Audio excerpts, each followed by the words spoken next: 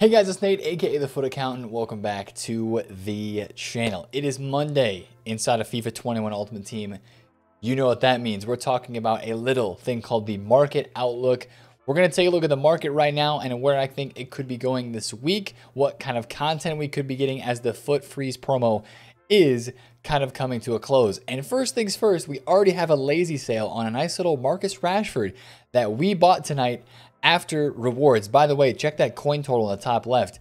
That's kind of crazy. I'm going to break that up right now and probably buy myself another Rashford to take care of that one that was just bought for me, because tonight, again, with the rewards market, stuff is getting low. We have a lot of stuff that was supplied. A lot of cards are being sold off right now. Again, it's a normal Sunday night, Monday morning in FIFA where a lot of stuff is really low. Out of packs cards, in packs cards, but there's a lot of stuff that we can talk about right now relating to the market and what is happening and what I see with new people coming onto this game. And then of course we'll go into the talk of a little bit of what's going to be coming out later this week with the FUT freeze promo ending, road to the final, and freeze cards going out of packs. We have a showdown game that's going to be played tomorrow and Tuesday with Acuna and Coquelin, Villarreal and Sevilla going at it. But look at these prices, man. Kylian Mbappe is 900,000 coins. This guy is down from Saturday, almost 100K. Crazy, crazy drop off on this card. Neymar is down a lot as well. This is that time of the year where this stuff really kind of really goes down before we have Team of the Year. And a lot of people are selling these cards, I think, because Team of the Year is on the horizon. I think these guys will bounce back a little bit, but these guys are really low. And it's crazy how low they're getting. A lot of other gold cards have dropped too. Some of the stuff was lower, though, on Saturday. And I think with what you're seeing with some of the stuff is, Ferland Mendy was 29,000 coins, and then he's rebounded since from being in the low 30s up to like 32, 33K. I know a lot of people have invested in Ferland Mendy. You're feeling good, right? You're feeling good right now if you have this card because you're making some coins on it, right? I was looking at gold cards tonight because a lot of these cards rise up into the early week anyway. And Rashford is one of those for me that has not really risen yet, and he's still pretty low. And with what I'm talking about with a lot of new people being on the game, if you take a look at what cards are like up right now, a lot of stuff that has not been sold off too much are cards that people that are just now getting the game for the first time, that are maybe having, not that many coins. Maybe they have like 100K, 150,000 coins they got from opening some promo packs. Players like those types of players are the ones that are going up right now. Now, this guy had a crazy rise this weekend. I think he kind of falls behind on the radar because it's just a card that isn't looked at that much. But this Pepe Team of the Tournament card, Team of the Group Stage Pepe, this guy was 44,000 coins last week before rewards. He is back up to 50K. He was 57K after rewards last week. This is a perfect example of a cheap card that somebody who is just getting the game would see as a very, very good option to put into their FIFA Ultimate Team. Another item, some of these old Team of the Week cards, like early on Team of the Weeks that are low rated, this Joao Felix, right? This guy was like 73,000 coins on Saturday night. He is up at around 80K now. He's risen up a decent amount because people know he is good in this game. I believe his Player of the Month SBC expires somewhat soon in the next like week or two or something. And it's still pretty expensive, 440K for that SBC. It's up a decent amount because fodder is high at the moment. But some of these, like, Team of the Week 1 through 5 informs. I know there's a Team of the Week SBC that is out right now. This dropped yesterday, but I'm telling you guys, this SBC does not have the market impact that it used to have, because first things first, it's not 81 plus. They used to make these Team of the Week SBCs 81 plus, and they were somewhat good. Now, you open up one of these Team of the Week upgrades and you're getting a 76 rated player from a Team of the Week and a player you didn't even know existed, right? A lot of people don't get good stuff from these because they're not 81 plus anymore.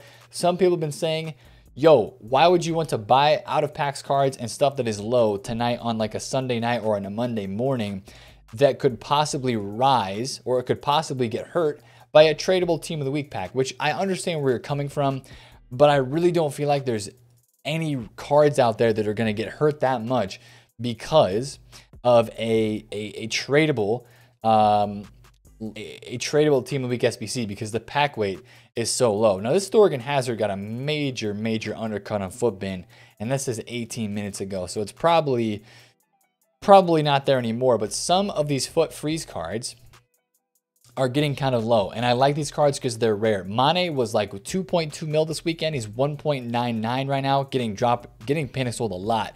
Yeah, 217 on Friday. And I bet on Saturday even he was almost at 2.2. 2.2 on Saturday morning. So I think a lot of these cards, yes, they're getting panic sold, but I do think they will rebound a bit. Some of these freeze cards are very rare. Bernardo Silva was over 600K. He's down at 560. If I saw 550 on this, I would pull the trigger. This Lautaro is getting low. He was in 380. He's 365. Verratti was down. He was up at 135 at one point. He's down some. And then, of course, the guys that are in packs. St. Maximin, Dembele, right? These guys are getting sold a lot. Of course, they did get packed during squad battle rewards, but I think a lot of people are going to snatch up these cards into the first of the week because they want to try these guys out. I would not be surprised if St. Max goes back over 1 million coins like in the next day or so, because I think this is a card that so many people want to try. Same thing with Dembele. And they were only in packs for a few days. So I think these guys are going to continue to drop off a little bit this morning, but I think they will rebound later on in this week because they're just brand new cards that people want to try out. So if you have St. Max or Usman and you want to try them out, I mean, now is not a bad time at all.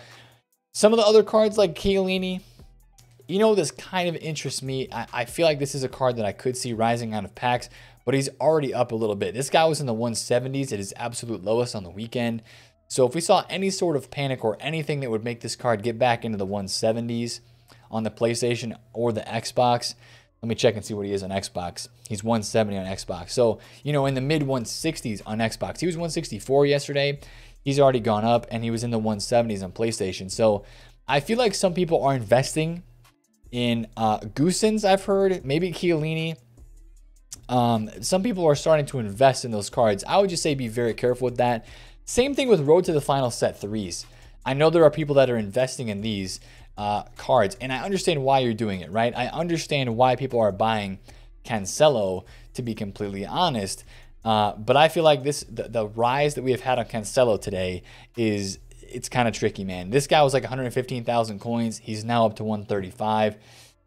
I feel like there's a lot of over investing that's going on here. I understand why people are buying this card up. I don't like it though. I really don't like it because yes, it's a solid card. Yes, he is going to get upgraded, but I feel like it's just going to be kind of like a Quincy Promo situation where it just gets too inflated and he gets panic sold. Now, if you're going to buy any of these cards, buy this guy, right? I would say this is one of the cards that I would say out of this whole set of Road to the Finals, I think Alaba is undervalued because of his links, because of the upgrades that are coming to him, and then even Wijnaldum at 420,000 coins is pretty low. Pogba's live card at 517 is pretty low. Insigne's card at 111 is pretty low. But I just think you can put your coins at this point in the game. I think you want to stay more liquid, right? I don't think you really want to be sinking a lot of your coins into an investment like this when you could just be staying liquid, unless you're going to be quick flipping. I just don't like it. I just really don't like investing in these cards too much. They are rare. During Team of the Year, these guys will be fantastic investments, right? During Team of the Year, these guys will be fantastic. Even if they're up a tiny bit until then, still keeping your coins pretty liquid right now, I think is the move in terms of a lot of these cards, because I know they're rare and stuff, man, but these cards aren't getting upgraded until February. So Team of the Year is a big promotion. A lot of stuff coming out then. Now, these cards do go out of packs on Tuesday, and they do fluctuate around a lot, but in my opinion, I would be waiting to really buy up those cards until during Team of the Year or after, as you're trying to like maybe invest and buy into a team with some of that stuff. So keep an eye out for some of those. My controller just got unplugged, which is an L, because this controller's been messing up on me lately, man. I like using the Xbox controller on PlayStation, but it's kind of in a pain lately. So all right, now we're working back again. But yeah, right now I'm just kind of going through some of the Team of the Weeks on FUTBin and looking for stuff that is low. And I like the freezes because they're new cards. They're out of packs, some of them are. And a lot of people are liking to use them, right? But this week is going to be a fantastic week to fluctuation trade on this game. It's going to be a great week. to fluctuation trade, right? Guys like Pepe, guys like Diogo Jota. This guy goes from 63K to 68K like every single day, right? Looking through these teams and finding cards, Haaland's special card as well. A lot of these guys fluctuate a really high amount. This Mendy card bounces around. This Rafinha card bounces around. I was talking about him on stream.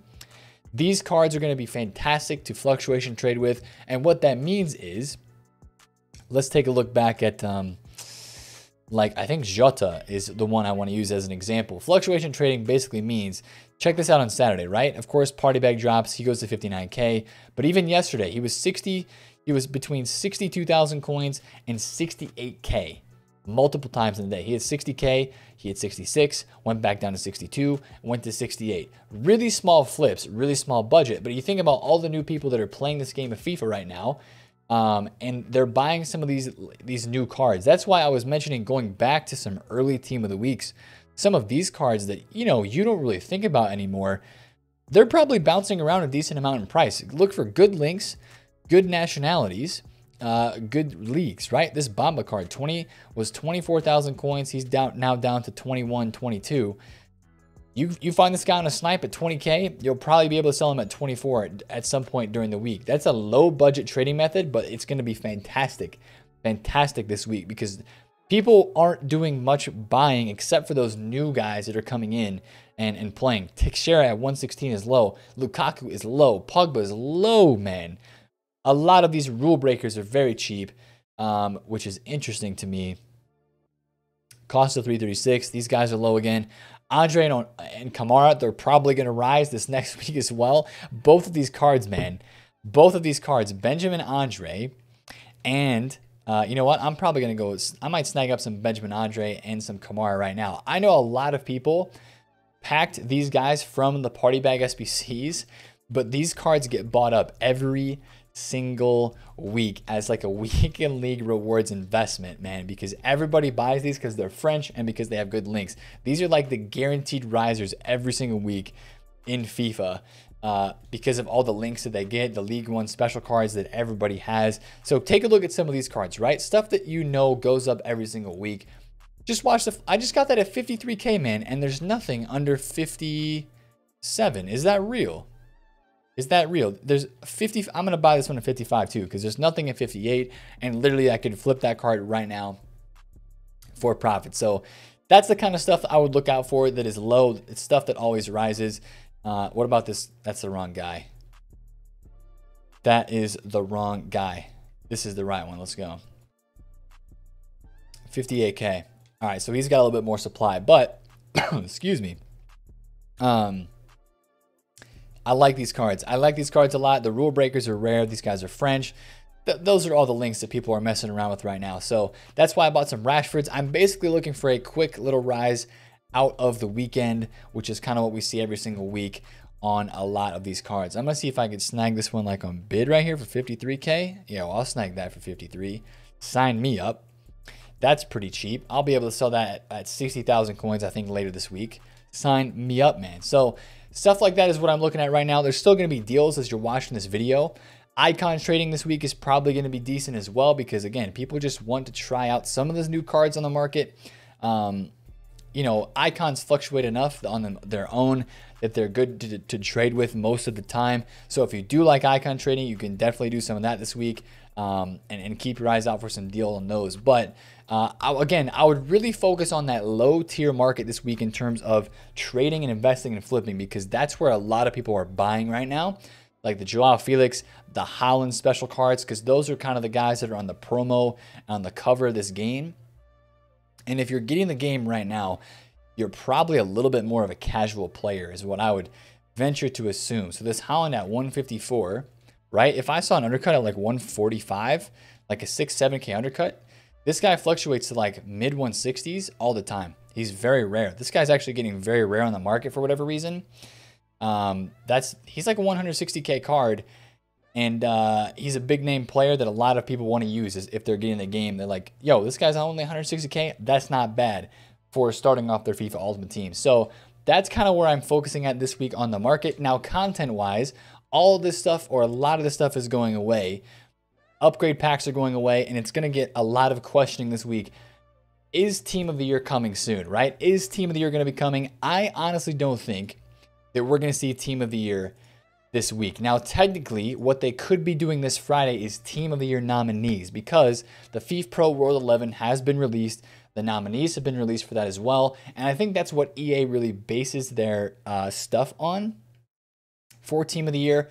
So I would expect, in my honest opinion, I could see if they wanted to run Team of the Year nominees, they could do it this next week, starting on Friday the 1st of the year, run nominees until the 8th, and then run Team of the Year starting on the 11th. Now, I guess it is also possible that if they're not running nominees, they could release loading screens for Team of the Year starting on Tuesday or Wednesday of this week, and then they start Team of the Year on Monday. So we're going to start talking about Team of the Year related stuff just in case they do that. And that's going to cause a lot of panic on the market if they do release those loading screens, because a lot of people have sold off, but more people will sell if they do release loading screens like that. Now, I don't know if you guys remember last year, but the Team of the Year in FIFA 20, the loading screens were like, they kind of updated them every single day. They were updating them every single day with new stuff. And we were trying to find like what exactly was going on. Here's a quick picture if you guys remember this at all.